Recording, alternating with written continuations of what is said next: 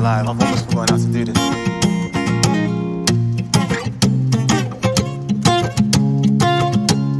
I always knew that words had power, but a friend of mine said I'm a wallflower. He said in the midst of adversity, you never learn to be someone who could overcome uncertainty, and that fed my insecurities when youngers returned to me, making me wonder, can I help her or he?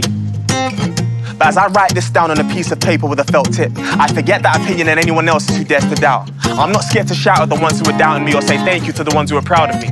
So many people asking how can he find these ingredients to create the perfect alchemy. You want to be rock climbers will never amount to me. I'm about to be the next big thing to sow a seed of success and determination. So I'm germinating the master plan. I'm permeating the artist's hand with blood, sweat and work. I can't fathom any more fears and I can't fathom any more tears. I'm just planning for the next 24 years so the road to destiny can remain clear. I no longer ponder whether or not this pen that I've got can help me stay near my goals, dreams and future achievements. This is the grievance of a cocky genius who wants to walk on his own to the top but keeps on looking back to see where the sheep is. The boy needed time to grow. He almost went to death until he started rhyming quotes. It's a wonderful thing when a singer starts to find his notes, as he forgets his family's debts and he forgets his heart is broke. He started this journey in order to find a voice. And then he started to crave respect from other girls and boys. And while he contests he's the best when he begins to make noise, the real reason he's doing this is he has no other choice. He finally understands what rhymes encompass, but looked at his mum's bank account and only saw minus numbers. He can't buy the map, he can't buy the compass. The world's making her cold, he can't afford to buy her jumpers. He had another show and he's warming up the crowd of belief, but they don't know he's performing in the shroud of deceit. Criminal obsessions with clinical depression, ready to pounce if he admits defeat, and he's about to fall off the mountainside before he hits the peak. The boy's soul is full of love and he wants to fill the nation. That's why he's always writing bars about the real inspiration. He is convinced some kid out there might be in need of his help, but hasn't realized in all of his stories he's actually talking to himself. The boy talks about all of my worst fears and how hard it was for me to get out of third gear. And I remember all the spineless cowards that had a lot to say about me in first year, but I no longer care. I have a whole city of rebels running with me. I know how hard it is to excel in London City. But writing for others is a whole new different territory, and this is the eventual consequence of when we keep on telling stories. We are not friends. I don't know what you go back to when you go to homework or your ends, but our lives must improve despite the up and down trends. This wound will not stop bleeding if I say hocus pocus. So I'll get down on my knees and pray for total focus, because nowadays I'm known the most for moments of genius and inspiration, but sometimes it's hopeless. I yearn for praise and adulation, but people die seeking it. This is supposed to be about more than titles and leadership.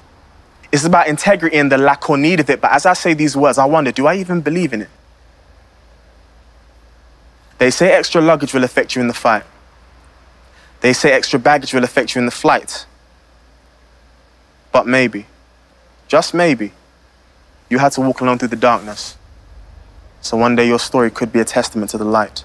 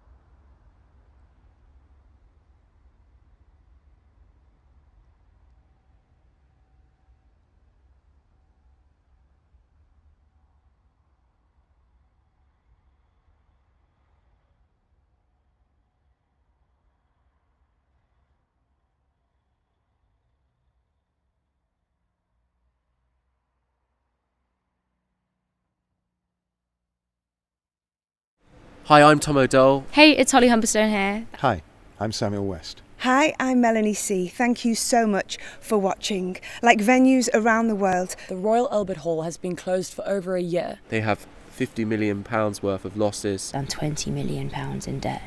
And we need your help to keep it